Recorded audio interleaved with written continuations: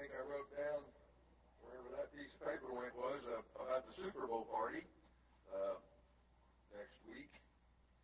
I'm not sure what time it starts, but it's a Super Bowl party. And another major announcement, God's still in control. Thank you, Lord, for the moisture. Let's see. What does the new bulletin look like? There it is. Thank you, Maria. Women's Bible study. Tonight at 5 p.m. with Susan Henry and Robin Green. That'll be a blessed time. Valentine's Banquet, February the 12th. Get with Jimmy. Youth group kick back off every Wednesday evening at 5:30. Sunday school, church, we'll start meeting. Sunday school start meeting at 9:30. Elders meeting first and third Sundays. Always helps to text me a reminder, Chase. Women of Joy Conference is coming up in April. Going to help with the fine arts in March 8th and 9th. And then our prayer concerns, and I have a thank you here from Priya. It's worth reading. Please add to the announcements that I'm so grateful for the prayers, food, and love shown to myself and my family. I truly love and am grateful that God blessed us with a wonderful church family. I could use continued prayers for good breathing and for my salivary glands to work again. I know God would like his work a little better too. Who knew how important they are, and they really are. So please continue to pray for Priya and the rest of our prayer list. Anyone else? There we go. I can do it. Don't be scared. I don't know about the viewing and listening audience, but the rest of you can suffer through it. I don't want to embarrass Jeff by singing happy birthday to him. Or unless you all will help me. Okay, let's go. Happy birthday to you. Happy birthday to you. Happy birthday, officer, and thank you. Happy birthday to you. Okay. We have some very nice young people that are willing, if you all have a joy or concern, stick a hand up. Oh. Oh, yeah. Jack, we'll keep you in our prayers. Was it last week or week before Max was praying and he said, Lord, thank you for the moisture and we'd like to have a little bit more. And now look what happened this week. It's nice to have elders that God hears them when they pray. Amen. I'd like to tell you the other times you rescued me out of some places, but I better not. Yeah, the Lord is so good. Has been so good to me.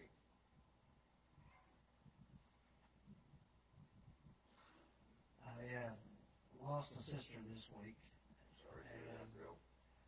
Well, I'm going to say it was a blessing because she wasn't living a good life with some physical conditions. So if we keep her family in our prayers, thank you. What's her name? Cindy?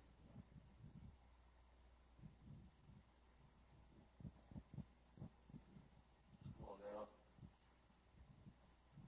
There we go. The 20th, we will keep back off the men's group. Bible study, the 20th? That will be on a Sunday evening again? That's on a Sunday evening. Okay. We'll do it after the women's and everything, so that babysitting and all that kind of good stuff. Yep. And the Bible study is going to kick back off. That's good news. Next weekend, my speech team has a really big tournament in Haskell. It's about like 3-4 hours away. So if you could pray for our drive, and kind of nervous because it's where we meet a lot of our state competitions. So if you could keep my team in your prayers, I'd appreciate it. I wanted to invite everybody to tonight's study. It's not a traditional Bible study. We put, and we should, so much into study and prayer and worship, but there's so much about our walk that is life experiences. We all have developed a personal relationship with our Savior, and we have taken the value away from fellowship, especially in these last couple years. And so this is going to be a lot about sharing. Thank you, Susan. Also, I forgot to thank the women for the wonderful breakfast this morning. Thank you so much. I'd like to thank all the women who helped prepare my mom's funeral dinner. I can't remember who they were, but Mrs. Leitner was there. I saw her. There were lots of them. The church has been busy. These beautiful flowers were left for Madonna's service. And Dana just walked in here, and Florida's service will be Wednesday at 2 o'clock right here. Yeah, Wednesday afternoon. keep Dan and her family in your prayers. I just want to thank God for this wonderful blessing right up here, this little baby. Yeah. He's Wayne Crittenden, for those of you who don't know. 3 months old. Yay! Nice to meet you, sir. Anything else from the body?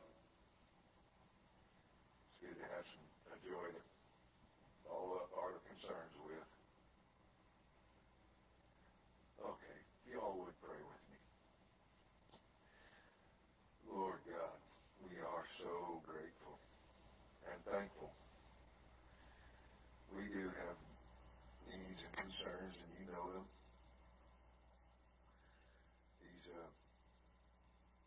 This prayer list, Lord, the healing that we so desire from you spiritually and physically. Thank you, Lord God, so much for the rain that you sent, the moisture and the snow and the rain that you're sending. Lord, I pray right now that our worship and our time, our fellowship time here today is pleasing to you and worthy of your name and glory.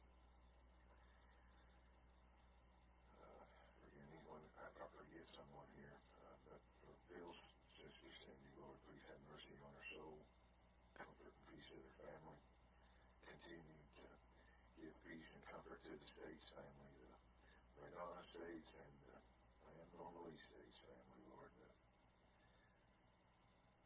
These are trying times. They're not surprising to you, Lord God.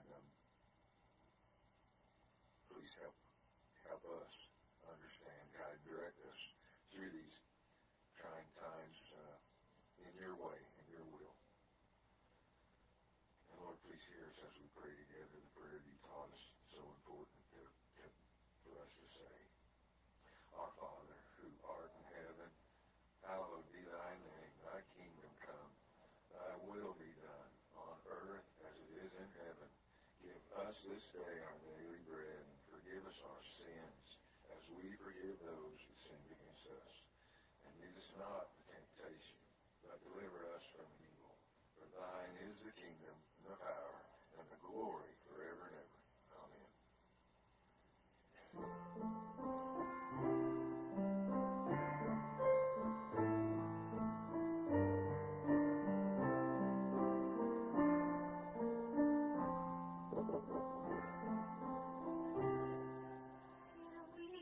You are the treasure that I see. You are my all in all. Sing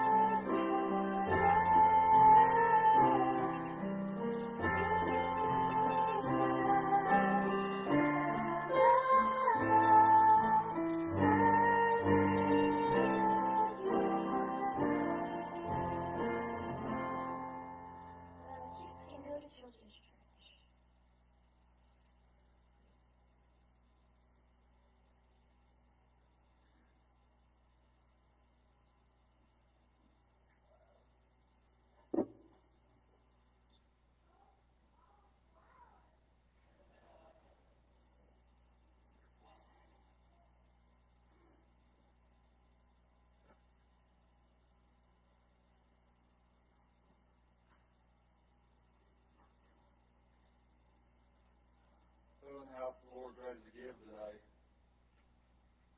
Hold up just a minute. We got work to do. As I was preparing for this, and I'm going to bring up scripture that I've read several times during the offering. And it comes out of Psalms 116, 12 through 14. It says, "What shall I return to the Lord for all his goodness to me? I will lift up the cup of salvation and call on the name of the Lord. I will fulfill my vows to the Lord." And this got me thinking, I'm obviously not the best at it, but I don't mind sharing the word. And, of course, giving. We all tithe, we all do the right things. And I'm pretty good at forgiving most people. But as I was going through Scripture, forgiveness and reconciliation are two different things. And reconciliation kept popping back up. So, of course, I looked it up in the dictionary. And reconciliation, and I'm not going to go through all the definition, but one thing that stuck out is reconciliation is the final step in the forgiving process. And it said it takes two people to reconcile, but only one to forgive. So no matter what our circumstances with ourselves or with other individuals or with God, again, it takes two to reconcile. And as we come here to give today, reconciliation is primary to giving. And let me get another set of eyeballs out here. This is on my phone here, but it says in Matthew 5:2, Jesus said, "Leave your gift there before the altar and go. First be reconciled to your brother, and then come and offer your gift." Our broken relationships affect our generosity. If you want to be truly generous, we must first seek reconciliation in our relationship. It says, what does that mean? It means we must forgive, we must serve, and care for people as Christ's hands and feet.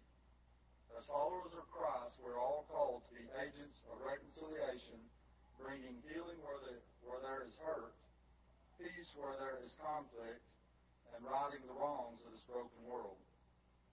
The person who writes the large check, yet is harsh with his spouse or the dealings and quarrels with his neighbor, is not a generous person. Jesus puts such an emphasis on reconciliation that he advises us to hold off giving financially until relationships are made right. So, as we give here today, let's go out also and make reconciling a form of giving.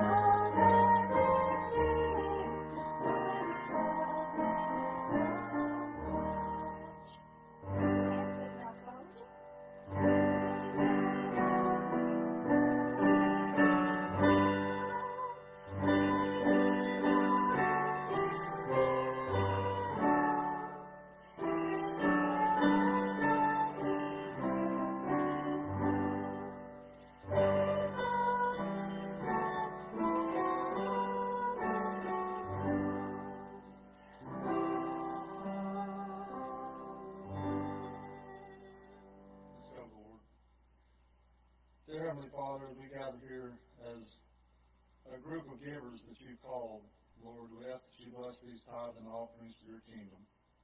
Lord, Teach us to be givers in more ways than just financially, Lord. It's your work to love others, to do as you've done for us, that we're called to do in your kingdom and here on earth. I ask that you be with us in our walk, that we do just that, glorify you in everything we do. In Jesus' name I pray. Amen.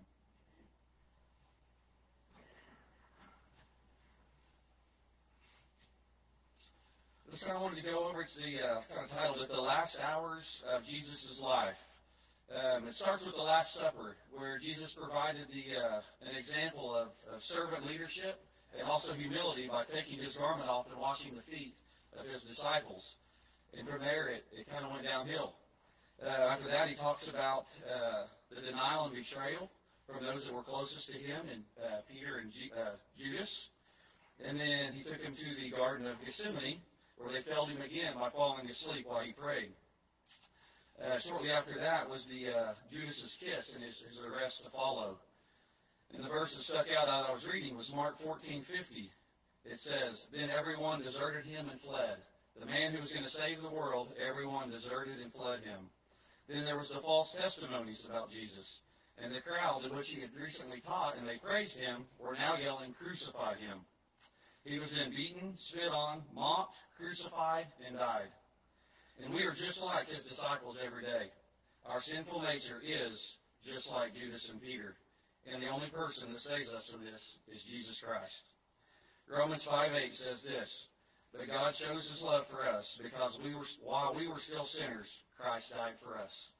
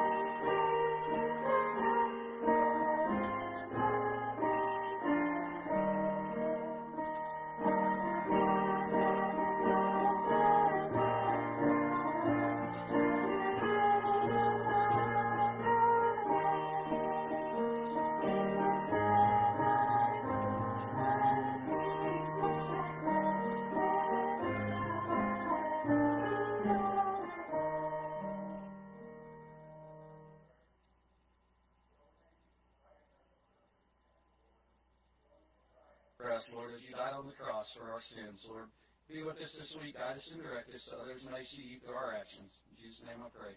Amen.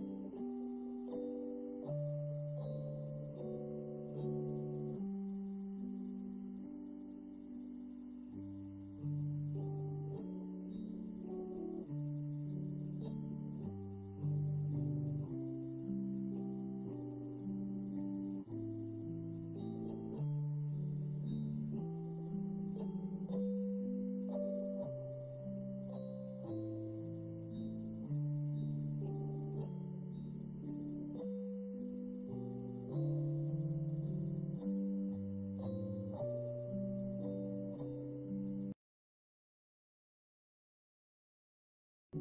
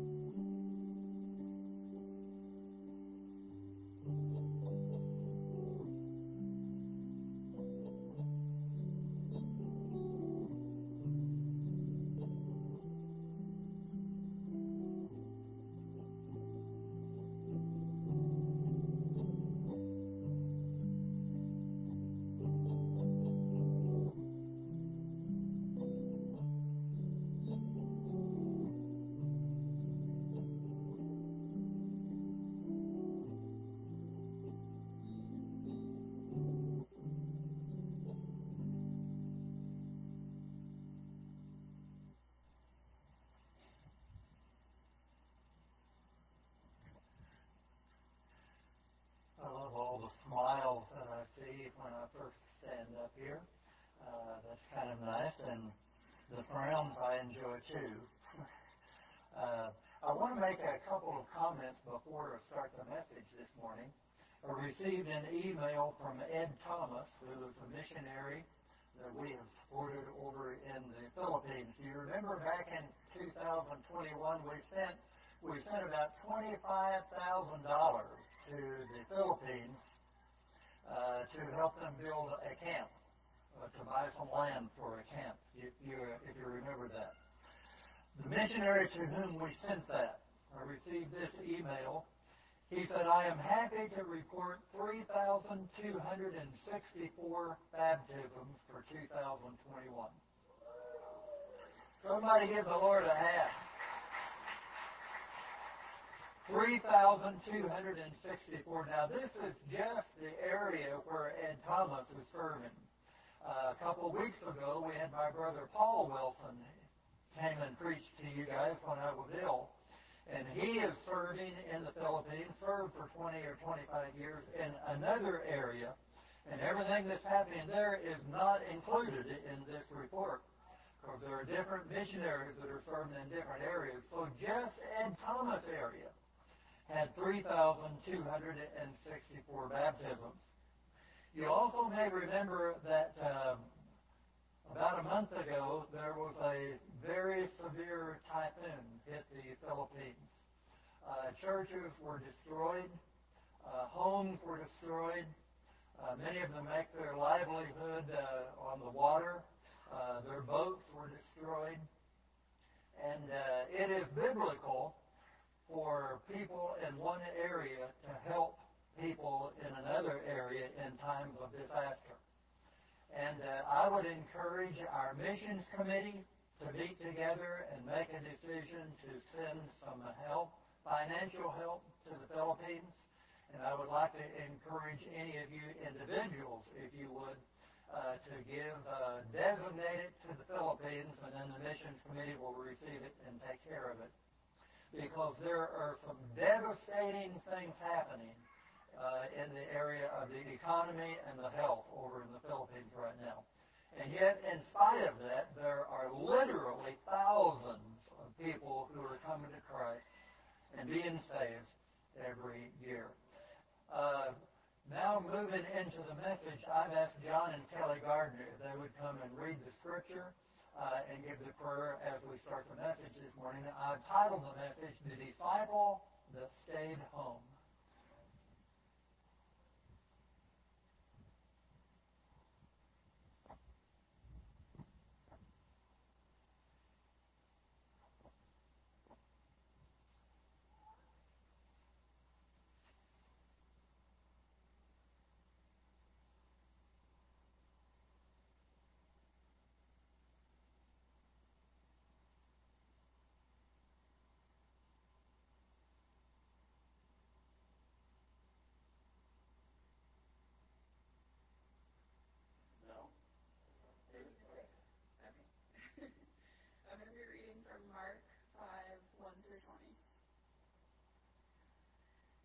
they came to the other side of the sea, to the country of the Gerasenes. And when Jesus had stepped out of the boat, immediately there met him out of the tombs a man with an unclean spirit. He lived among the tombs, and no one could bind him any more, not even with a chain, for he had often been bound with shackles and chains. But he wrenched the chains apart, and he broke the shackles in pieces. No one had the strength to subdue him. Night and day, among the tombs and on the mountains, he was always crying out and cutting himself with stones. And when he saw Jesus from afar, he ran and fell down before him. And crying out with a loud voice, he said, "What have you to do with me, Jesus, Son of the Most High God? I adjure you, by God, do not torment me." For he was saying to him, "Come out of the man, you unclean spirit." And Jesus asked him, "What is your name?" He replied, "My name is Legion, for we are many." And he begged him earnestly not to send them out of the country. Now a great herd of pigs was feeding there on the hillside, and they begged him, saying, "Send us to the pigs, let us enter them."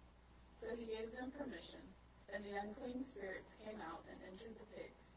And the herd, numbering about 2,000, rushed down the steep bank into the sea and drowned in the sea.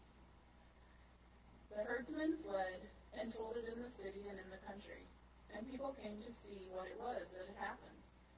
And they came to Jesus and saw the demon-possessed man, the one who had had the legion, sitting there, clothed and in his right mind, and they were afraid. And those who had seen it described to them what had happened to the demon-possessed man and to the pigs. And they began to beg Jesus to depart from their region.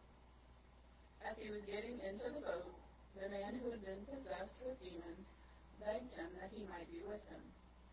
And he did not permit him, but said to him, "Go home to your friends and tell them how much the Lord has done for you, and how he has had mercy on you." And he went away and began to proclaim in the Decapolis how much Jesus had done for him, and everyone marveled. Let's pray. Father, thank you for your word. Thank you for the opportunity to hear it and to hear it spoken and preached this morning. God, thank you that we are able to be here and just to be taught. God, be with Phil as he stands this morning to present your word. God, open our hearts and our ears that we may hear and receive. In Jesus' name, amen.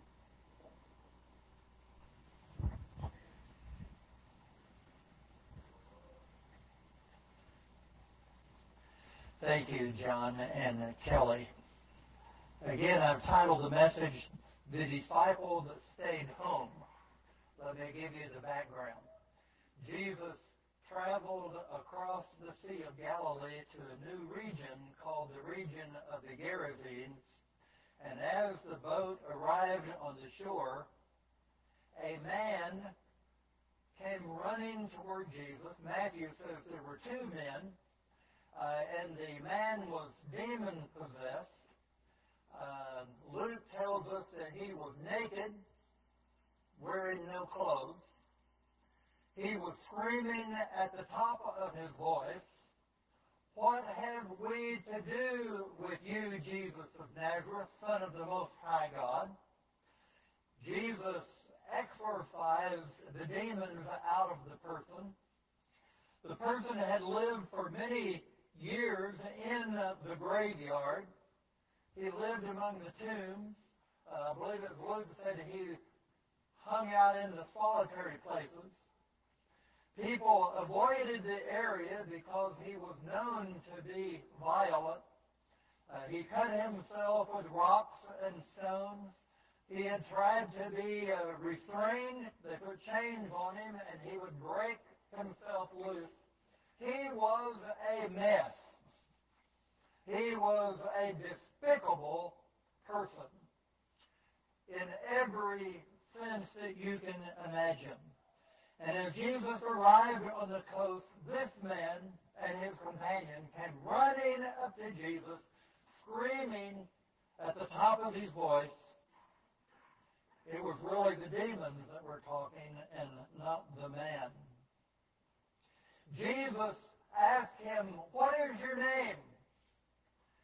And the guy says, "My name or our name is Legion," because there was more than one demon. There were multiple demons. Jesus cast the demons out, and the fellow had his right mind and started sitting at the feet of Jesus. I left out one small item of the story, Chase. When the demons were recognized that they were going to be exorcised, they said to Jesus, they said, "We don't want to go into the abyss, into hell, into Hades. There's a big feedlot of swine, pigs, that was close. One of the gospel writers says it was about 2,000 pigs. The demon said, "If you're going to cast us out, could you cast us into the pigs?" Parenthetically, what was Jews' attitude toward pigs? Unclean. Could Jews eat pigs? What do you think these Jews were doing raising pigs in the first place? What? Commerce, making a living off of something that was illegal, spiritually speaking. But anyway, just think about that. So anyway, Jesus cast the demons into the pigs, and the pigs ran downhill and ran over a cliff and were drowned in the sea. And the demon-possessed person sitting in his right mind at the feet of Jesus. The swine herd keepers ran off into town and told the town people, the owners of the pigs, what had happened to their livelihood. And they came out and observed the situation. They saw the man in his right mind sitting at the feet of Jesus. But they were more concerned about what they had lost, their pigs. And so they asked Jesus to leave. One of the sad verses of Scripture, the receding Jesus, when Jesus is asked to leave. I hope none of you have ever done that. And so Jesus was getting into the boat. The person out of whom the demons had been cast comes running up to Jesus and said, "Jesus, take me with you. I want to be your disciple." And the Scripture says Jesus forbade him. Jesus said, "No, I don't want you to come with me. I want you to go back home, and I want you to tell the people there the good things that God has done for you." The region of the Gerasenes here, it was called the Decapolis, comes from the word deca. Anybody know what deca means? 10. And polis, anybody know what Annapolis? The word city. And so it was a region of 10 cities. Jesus could not stay. Jesus was asked to leave. And yet Jesus wanted the light of God to still shine in this dark area. And he had one chance that this man out of whom the demons had been cast. Go back home to your region of 10 cities and you tell everybody the good things that have happened to you. The story I want to tell you about this morning, I want you to look at this from the perspective of the person who had the demons cast out. We're now looking at Jesus or the disciples. Look at this man. And the first thing I want you to notice is that he had a history. He had a history. Oh, did he have a history? Jesus told him to go back home and tell the good things that God has done for you. And so I want you to imagine that you were living in the region of the Decapolis, in one of those homes of the 10 cities, and you heard a knock on the door, and you opened the door, and this previously demon-possessed man was standing at your door. and he asks if he can come in and drink a cup of tea with you, or maybe a cup of coffee. And so you invite him in, and he starts talking to you, and he says, I would like to tell you my story. History is a story. So I want you to think of the word history, History, and I want you to put another S in it and to put a space on it, and what do you have? His story.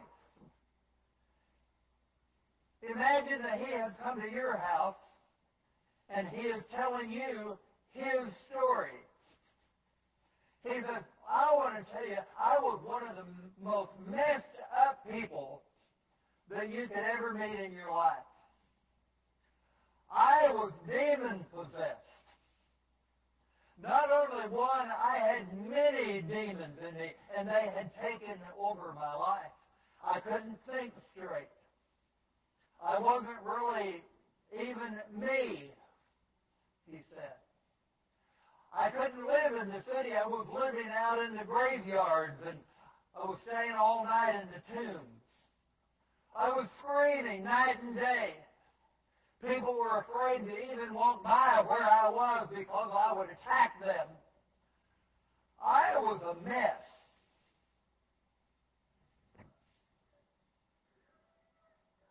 That was his story. Now remember, Jesus had told him to go back home and tell them the good things that God has done for you. When you want to tell somebody about God, the first thing that you need to tell them is your story. Everybody has a story. Everybody has a story. And in the right circumstance and in the right situation, especially if you've met Jesus, people are willing to share their story. I'll tell you a little bit about what happened. Max didn't know this, but I was sitting with Max during our meet and greet this morning. He had texted me this last week that he had loaded up 3 semi-trailer trucks full of calves and sold them in the middle of a snowstorm. And my mind started thinking, I know Max at church, but 3 semi-trailer trucks full of steers or cows that he's selling. There's some things going on in Max's life that I don't know. And if I want to know Max, I would like to know a little bit more about his story. You with me? And so I started asking him some questions. I said, how many cattle do you have? I'm not going to tell you the number. That's his business. But you can ask him if you're interested. But we talked about that. And he talked about that some of the cattle are his, and some of them, I guess, were James and Velma's, and maybe some rest of the family. And they took care of them together. I think it was MV and JV or something like that. There you go. You heard that. He was telling me about this. And I said, well, how many horses do you have? And he was kind of embarrassed to tell me about that. But he told me. For me to know Max, I need to know his story. For you to know me, you need to know my story. And because of time, it's hard for us to know everybody's story. But in a church like Dover Christian Church, where many of you have lived here, you were born here, you've lived here, you're going to die here, and you have been with the same people your whole life, most of you know each other's stories, or at least some of them. I want to encourage you to consider how could you take your story and baptize it. By that I mean to put God in it so you could tell your story to somebody else in such a way that you could tell them the good things that God has done for you. Does that make sense to you? Everybody has a story, and everybody's story is different. But your story is valuable, and it's important, and it's a part of what God wants you to do. To go into the area where you live and tell people the good things that God has done for you. Oh, by the way, another story. Mac's wife is named Vanna. I took my cowboy hat over to her store the other day, and I asked her if she could fix it. You know what she told me? She told me, no, throw it away. It was really bad. But did you know, how many of you knew that she runs a Western store? Yeah, that's a part of her story. She is a light for Jesus that is on the west side of Enid, Oklahoma, America, where she hangs out. And I believe, and I pray, and I hope that the light of Jesus shines from that place. It's her story. It's her story. Everybody's story is different. It's important. This guy's story, none of you have a story like his story. But all he did have a story. You know, I've noticed that some people kind of ooze into the kingdom of God. You know, kind of like water bubbling up out of a spring, and just kind of happens. That's the way that's my story. I was born into a Christian home where my mother was married to my wife. My mother was married to my father. Neither one had been divorced or remarried. Had 3 brothers. And we met around the kitchen table every morning for breakfast and had Bible reading and prayer. I guess I started going to church on a pillow and almost never missed church. That's my story. And God reached down into that home and that family and called me. Today I'm preaching to you. That's my story. That doesn't make my story better than yours. It doesn't make it worse than yours. It's just who I am.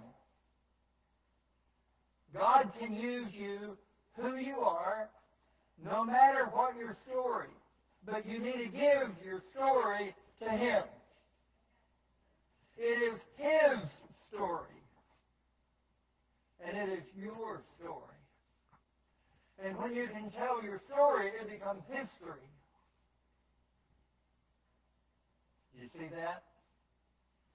So the important thing is, everybody has a story. Some people ooze into the kingdom of God, and other people come into the kingdom of God like an earthquake. Boom! That's the way it was for this man. You know, he looked up, and here came Jesus. And the demons started screaming, and there was this spiritual encounter, and I don't know what all happened, but the demons left, the pigs were drowned, and he was saved. And it all happened in 15 or 20 minutes, I guess. That was his story. And you have a story. I don't know your story. But God has a way of reaching each one of you where you are and bringing you to Him. And you have a history. You have a story. This person had a story. The second thing he had is he had an encounter. His story led up to the point to where he met the Lord Jesus Christ. For him, it was out on the coast with the demons screaming, and here comes Jesus. Your story needs to include how you met Jesus. Hello? Let me say that again. Your story needs to include Jesus. How you met Jesus. And I don't care, I do care, but It is immaterial what the details of that are. It just needs to be a part of your story. Mine, there was no earthquake. There was no flash of lightning. I was just born into a Christian home, and God brought me almost from my mother's womb. That doesn't make my story the best or the worst. It's just mine. And you have a story. It needs to include Jesus. You haven't told the whole story until you tell how you met Jesus. Somebody say amen. Let me say that again. You haven't told the whole story until you tell how you met Jesus. There came a day when my dad was preaching at Christ Church at County Line, and I felt a moving of God's Spirit in me, and I walked down the aisle, put my hand in my Father's hand, and put my heart in my Heavenly Father's hand, and made a good confession. I said, I believe that Jesus is the Christ, the Son of the living God, and I accept him as my personal Savior and as the Lord of my life. After church, we went 1 mile north of town to Des Umphreys Fish Pond. They call it a tank in that part of Oklahoma, or the tank. And I was baptized in water in obedience to the Lord Jesus Christ. And I've been a Christian ever since. Doesn't mean I've been perfect ever since. But just God doesn't save you and then throw you away and then pick you up and save you and then throw you away and then pick you up and save you. You know, your salvation is not like a basketball when you're saved and lost and saved and lost and you go dribbling through life, saved and lost. When you're saved, you're saved. He saves, he keeps, he satisfies. That's my story. I had an encounter with Jesus.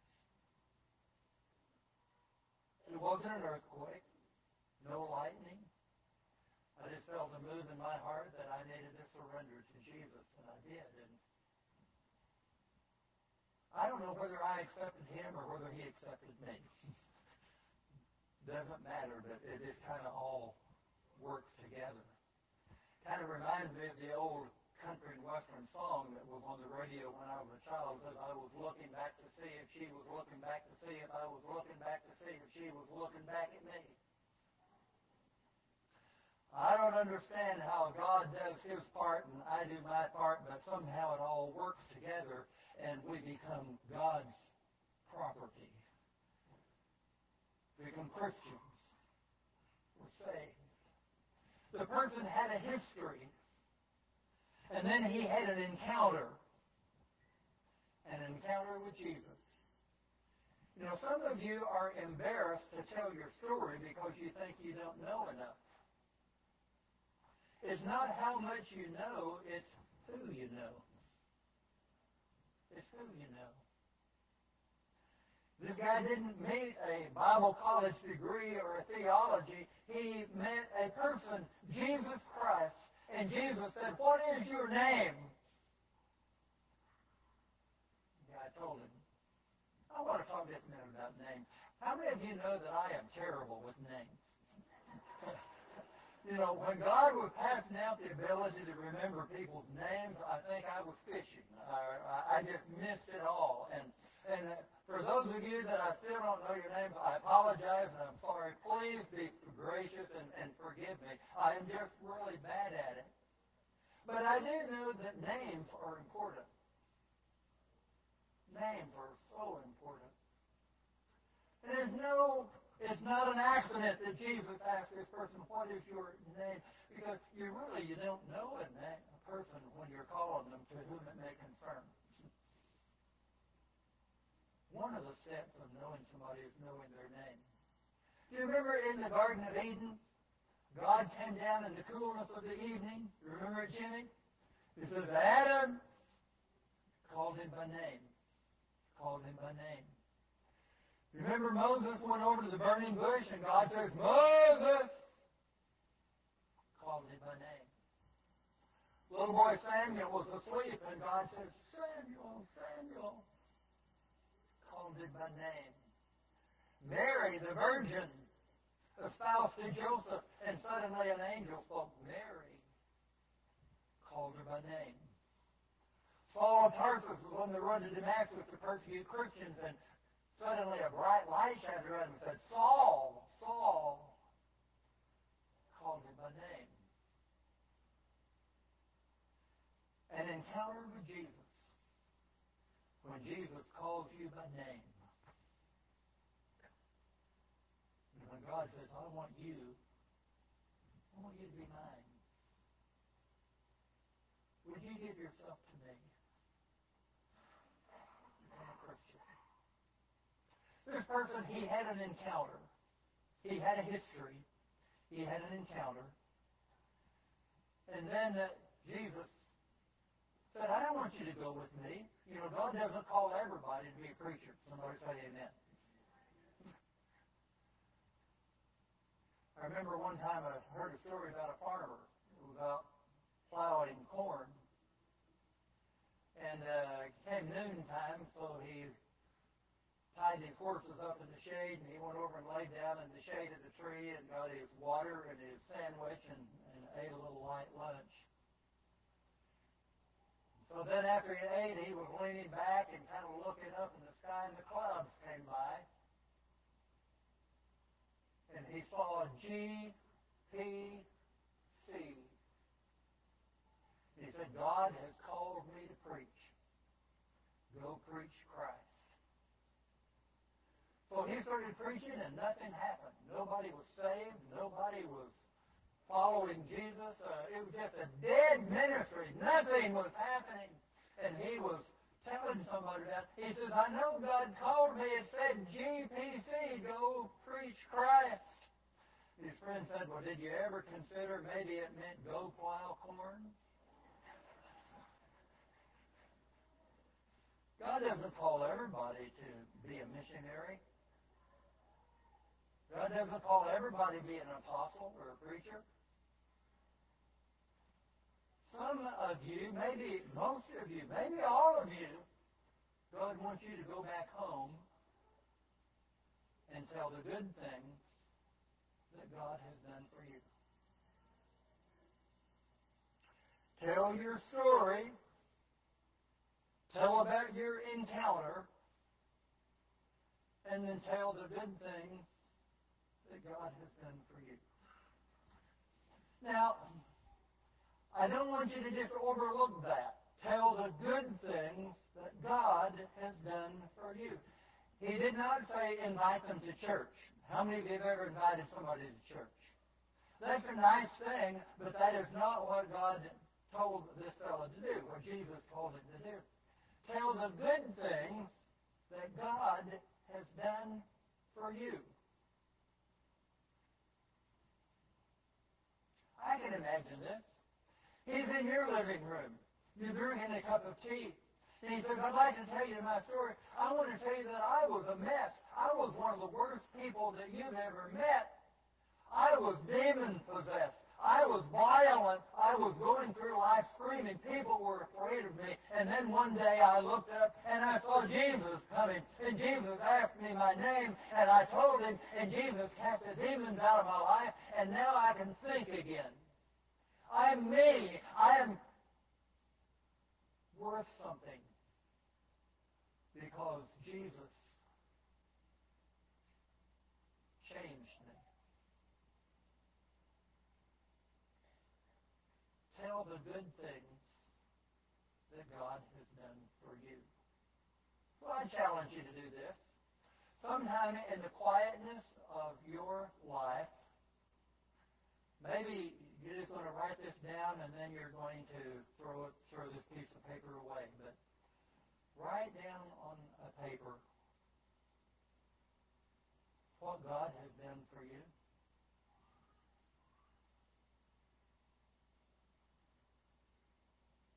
The reason you write it down is because it gets that out of the memory bank and it makes it real, it makes it concrete, it makes it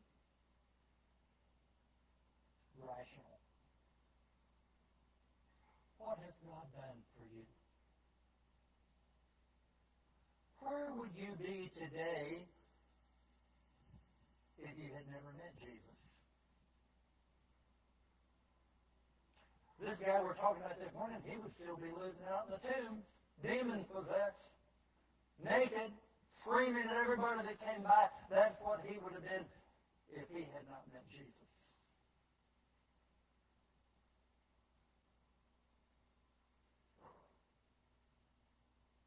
Have you ever prepared yourself to be able to tell somebody else your story?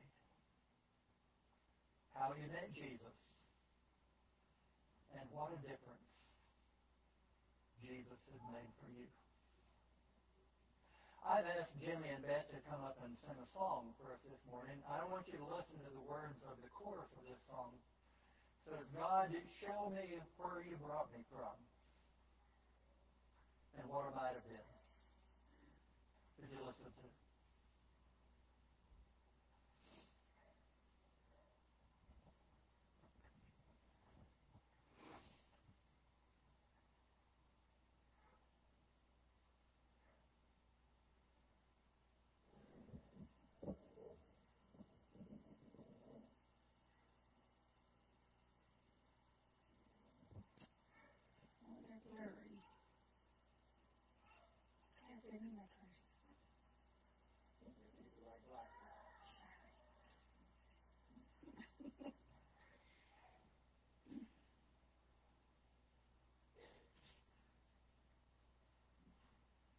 I could do it, but apparently the words are really important. They are. It's a really thought-provoking song.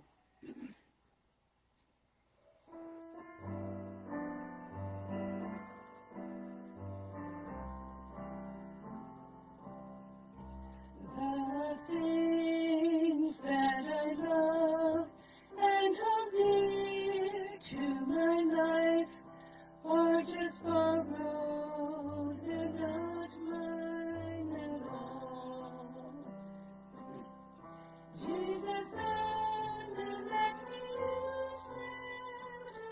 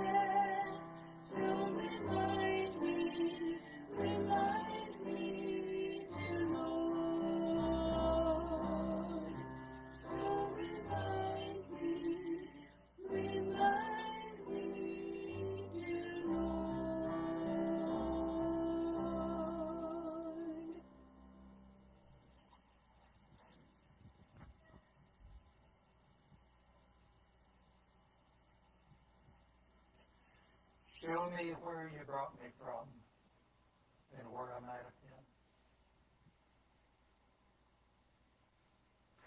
Where would you be today if you had never met Jesus?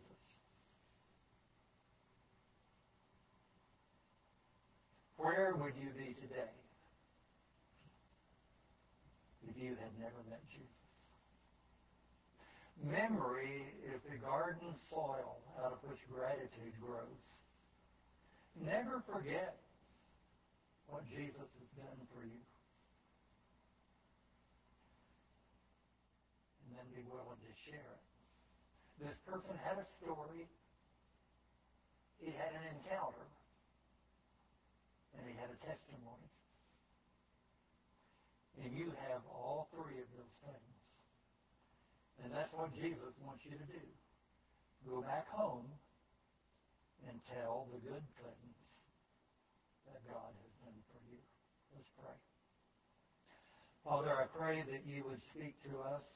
May we not be passive and silent, but may we be prepared to share what you have done for us and the difference you've made to our life. Father, if there's anyone here that's never personally accepted Jesus, I pray that they would rush to the altar this morning and say, I want to be a Christian. In Jesus' name we pray, and all God's people said. Let's stand and sing together.